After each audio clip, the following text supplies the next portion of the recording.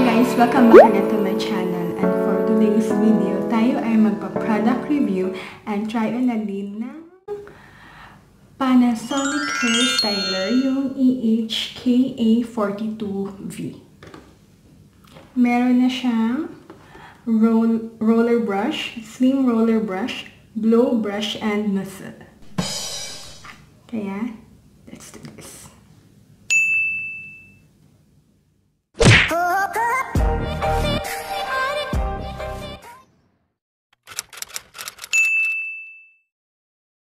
Ito yung itsura ng item natin for today. I-judge natin if approve or wala. So this is what it looks like from the outside. It says it contains roller brush, slim roller brush, blow brush, and nozzle. So let us open.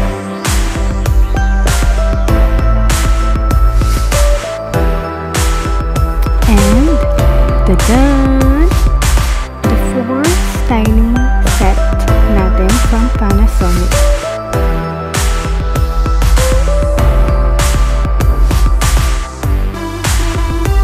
Ito yung blow brush, ito yung slim roller brush, yung roller brush, and yung main niya guys, main body and the nozzle. I will show you on how to attach the main body to the side. Ito pala yung main body niya guys. Nandito na din yung blower. Dito nanggagaling yung blower natin. So, i-click nyo lang yung button dito.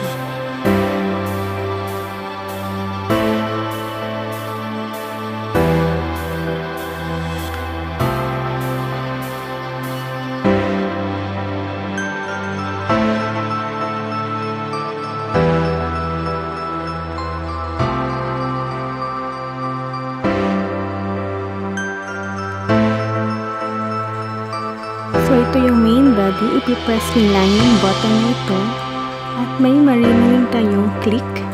Meaning, na-attach na yung item natin, yung styling set to the body.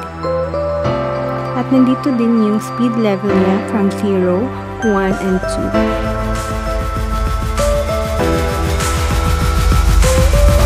So, try natin yung first time ng styling set, which is the nozzle, which acts as the blower for the set.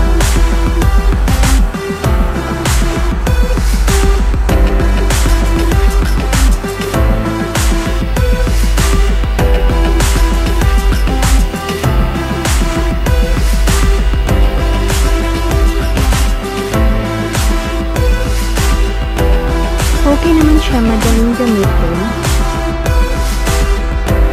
At the kind of hair that I have is little thick, so sa ganitong blower, it really takes time.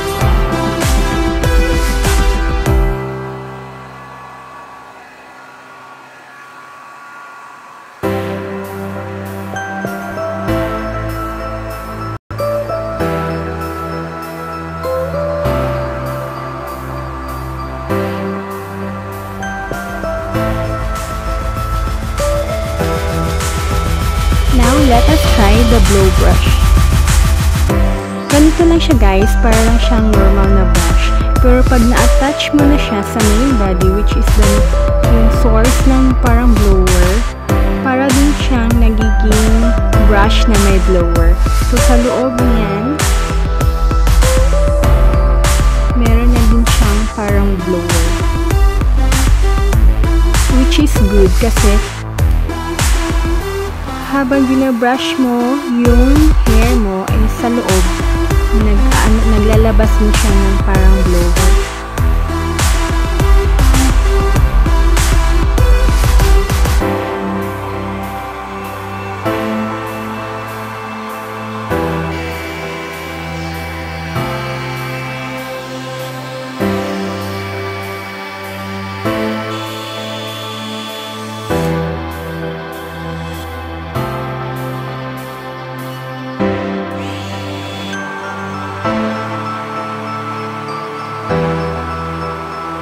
I like the result for this blow brush guys kasi parang napapashine niya yung hair natin. And yung tangle sa baba ay talagang naaalis niya.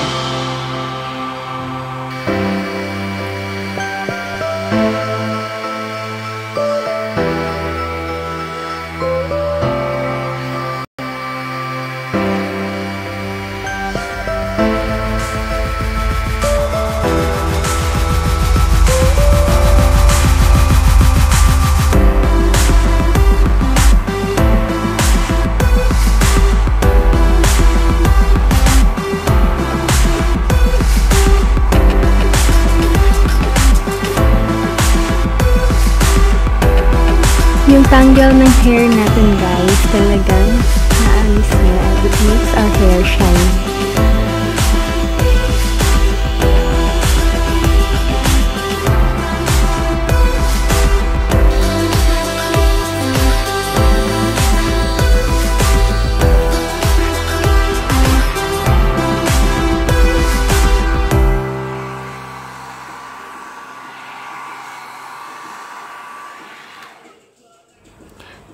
So as you can see, talagang makikita mo yung difference nung na-blow brush natin sa wala.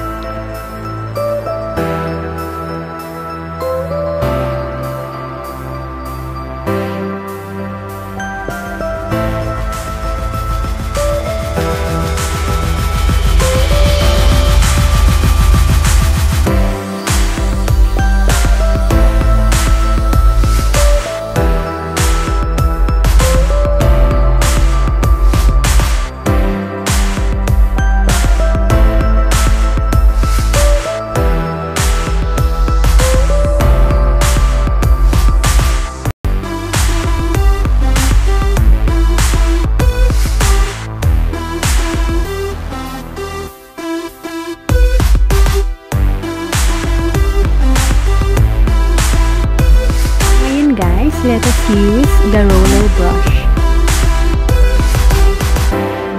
Same as before, let us attach and we can use.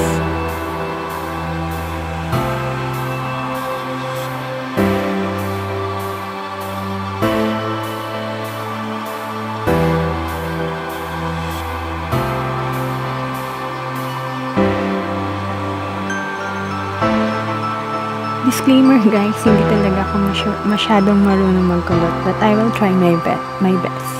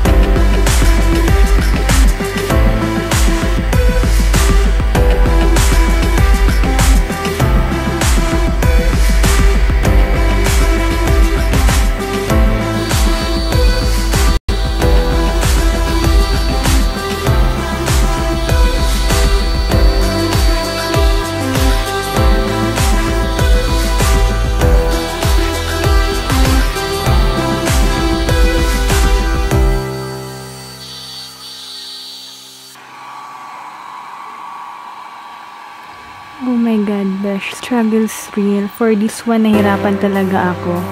How many attempts to make it curl or kahit wave man lang, ito lang yung nakuha ko.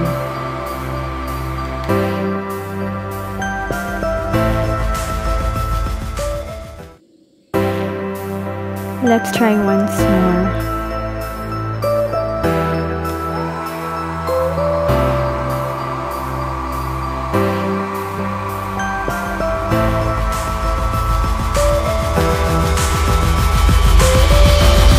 Nahirapan talaga ako sa kanya guys.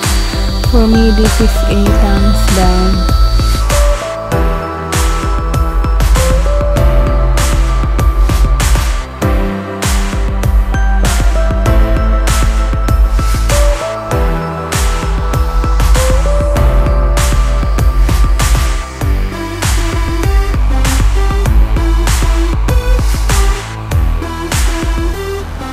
But we must never give up.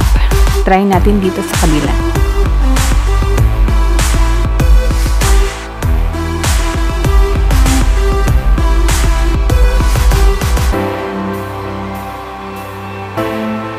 Mahirap siya, besh.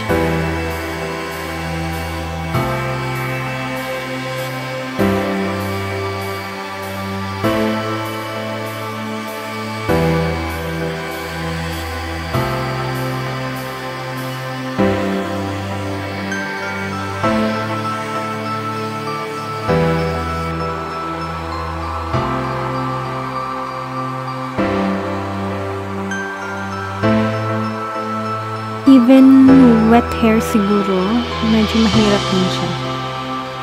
So, ganito lang yung nakuha nating wave or walang kahit wave. Little disappointed.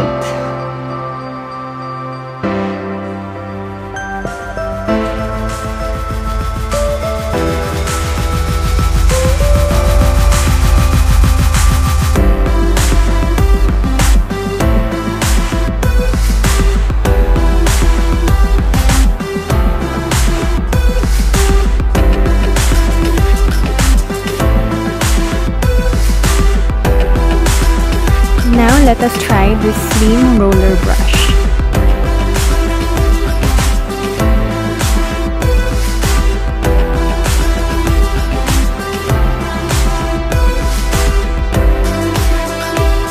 Kinakabahan ako guys kasi nasa big. Hindi na natin nakuha yung kulot. Baka dito yung sa seat.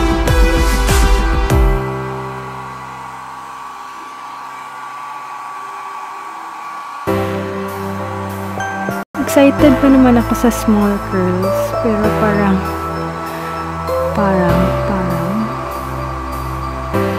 hindi din natin ma-achieve.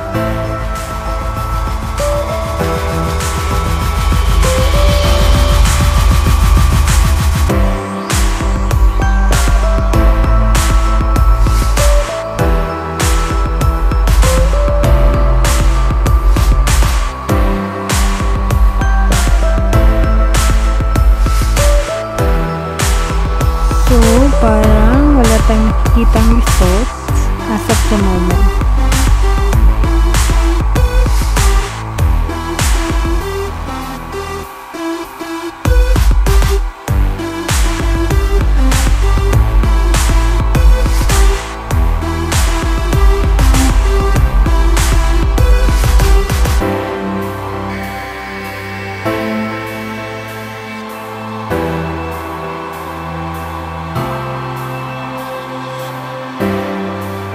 Wala na guys, nawalan na ako ng pag-asang maging curl pa to.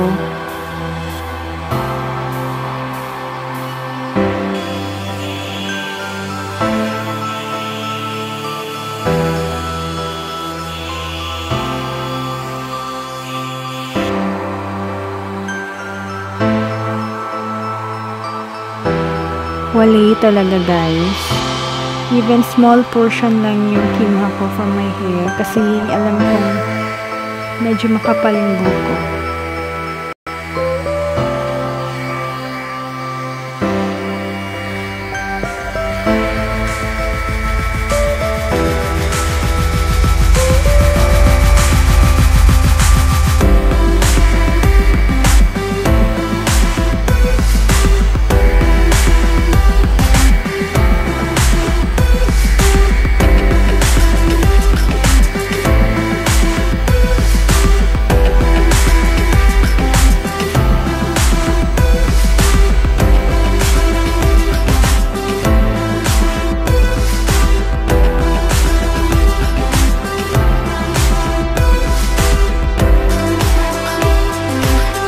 Try natin dito sa kabila, baka may imposible na nangyari.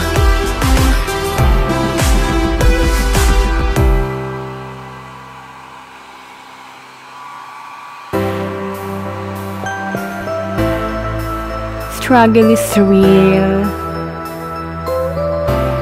Wala talaga guys, wala.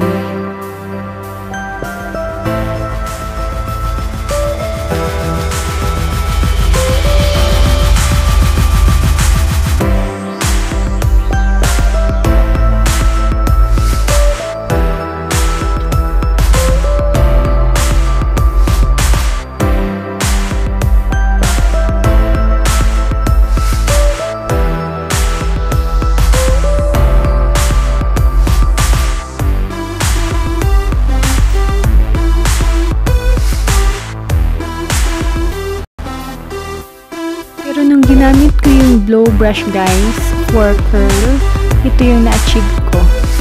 Ganda. So that's it for our product review guys. For me, I will rate this product as 6/10 kasi 2 out of the 4 ang talagang gumana, and yung isa pa ay nagamit pa natin as a hair curler. So, mga 6/10. So, hope you like this video. If you like this video, give it a thumbs up, and mag-comment na din kayo ng mga products na gusto nyong itry ko. See you in my next video, guys, and don't forget to click the subscribe button. See you in my next video. Bye!